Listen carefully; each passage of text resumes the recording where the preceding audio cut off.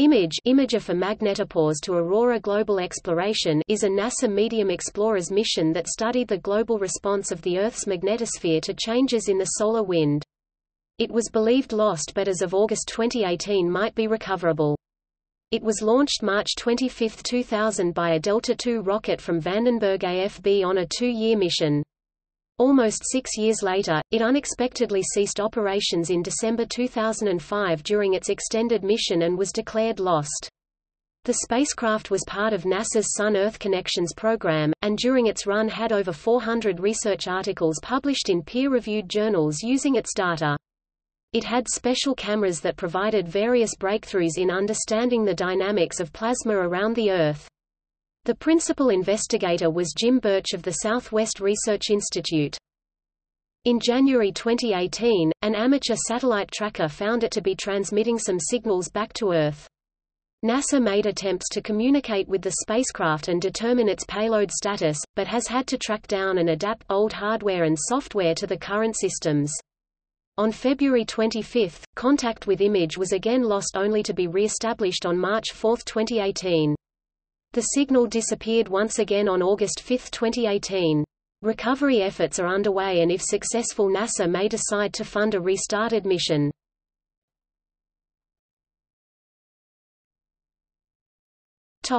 Overview. Image was the first spacecraft dedicated to imaging the Earth's magnetosphere. Image was a spacecraft developed by the Medium Class Explorers program, and it was the first spacecraft dedicated to observing the magnetosphere of the Earth, producing comprehensive global images of plasma in the inner magnetosphere. The Image craft was placed in a 1,000 times 46,000 km orbit around the Earth, with an inclination of 90 degrees passing over the poles and a 14.2-hour period. By acquiring images every 2 minutes in wavelengths invisible to the human eye, it allowed detailed study of the interaction of the solar wind with the magnetosphere and the magnetosphere's response during a magnetic storm. From its distant orbit, the spacecraft produced a wealth of images of the previously invisible region of space in the inner magnetosphere, exceeded all its scientific goals. A senior review in 2005, just previous to its loss, described the mission as extremely productive, having confirmed several theoretical predictions, e.g., plasmasphere plumes, pre-midnight ring current injection, and continuous antiparallel reconnection, discovered numerous new and unanticipated phenomena, e.g., plasmasphere shoulders, subauroral proton arcs, and a secondary interstellar neutral atom stream, and answered a set of outstanding questions regarding the source region of kilometric continuum radiation, the role of solar wind pressure pulses in ionospheric outflow, and the relationship between proton and electron auroras during substorms. When the spacecraft went silent in December 2005, it had already been approved a mission extension until 2010. Costs for Image are estimated at $132 million, including the spacecraft, instruments, launch vehicle, and ground operations. Payload. Its science payload consists of 3 suites of instruments: energetic neutral atom imagers (LENA, MENA, HENA). These instruments use hydrogen, helium, and oxygen atoms in the exosphere to form images and determine the properties of their low, medium and high energy parent ions. HENA, the high-energy neutral atom imager, is a modified version of the Inca magnetospheric imaging instrument, ion and neutral camera sensor flown on the Cassini-Huygens mission. Ultraviolet imagers FUV and EUV, the extreme ultraviolet EUV imager detects light from helium atoms in Earth's plasmasphere. The far ultraviolet FUV imager employs 3 detectors to image the auroras in different wavelengths and measure the distribution of different ions. Radio Plasma Imager RPI, this instrument uses pulses of radio waves to image the entire volume of the Earth's magnetic field. With its 502 meters long antenna, it sends out a burst of radio waves, which reflect off of clouds of charged particles between the plasmasphere's outer boundary all the way out to the boundary where the Earth's magnetic field is impacted by the solar wind. RPI also measures naturally occurring plasma waves at the spacecraft's location. The Central Instrument Data Processor (CIDP), as well as the Command and Data Handling Subsystem (main onboard computer), were built around the mission-proven IBM RAD 6000 avionics processors.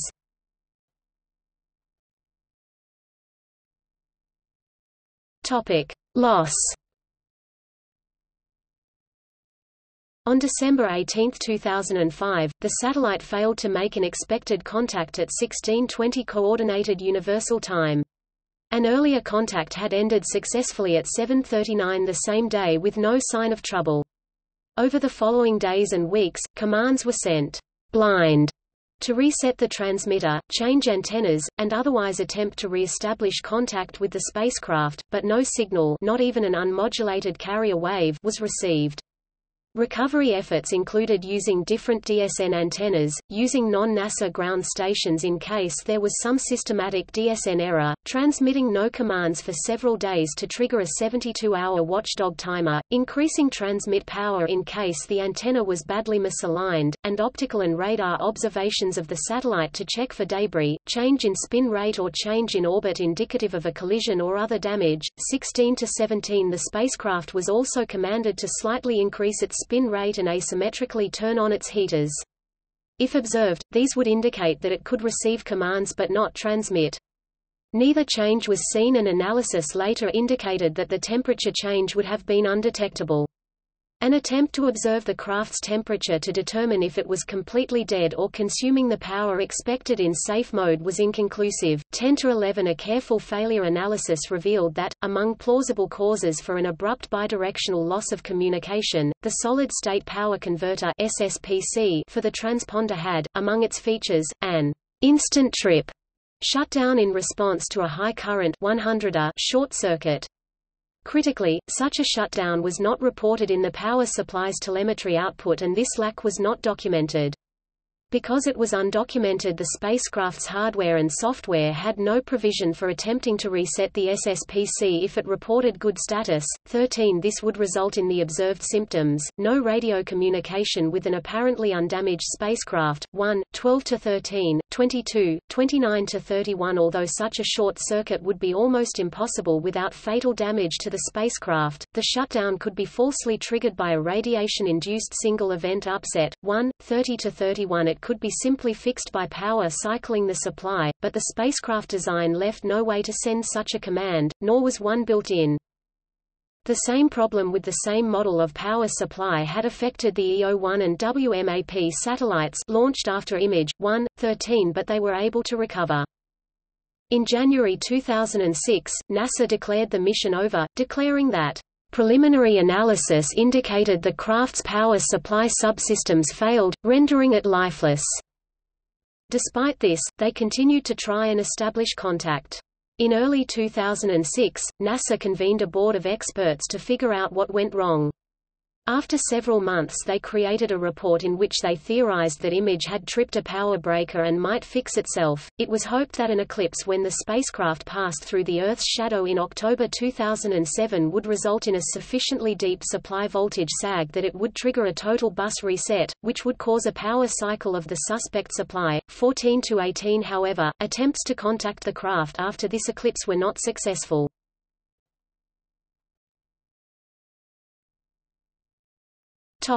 Recovery efforts.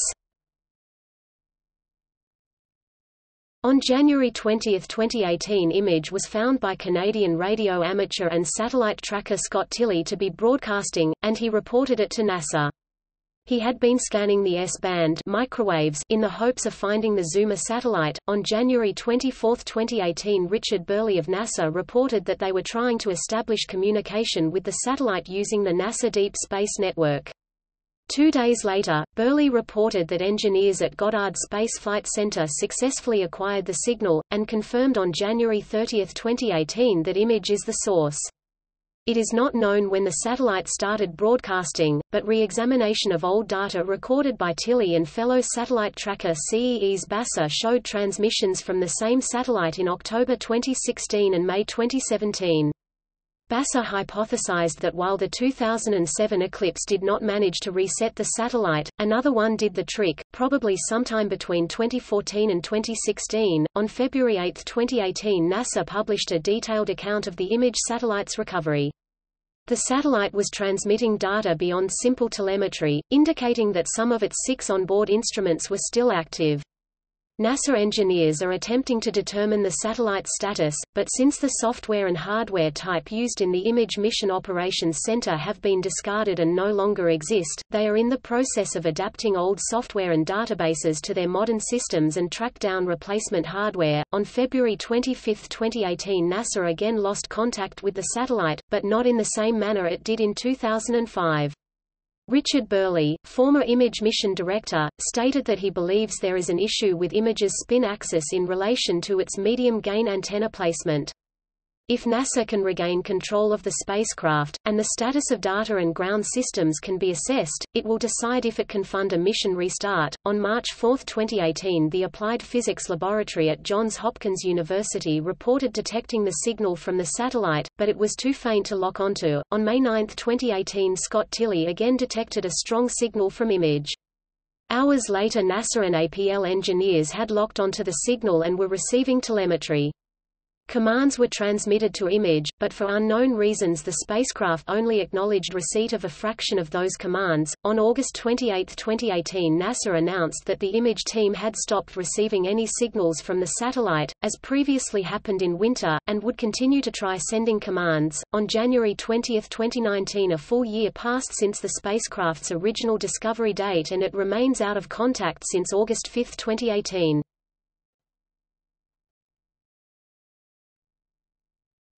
Topic Gallery. Photos of Image. Topic See also: Galaxy 15, List of plasma physics articles, Magnetospheric multiscale mission.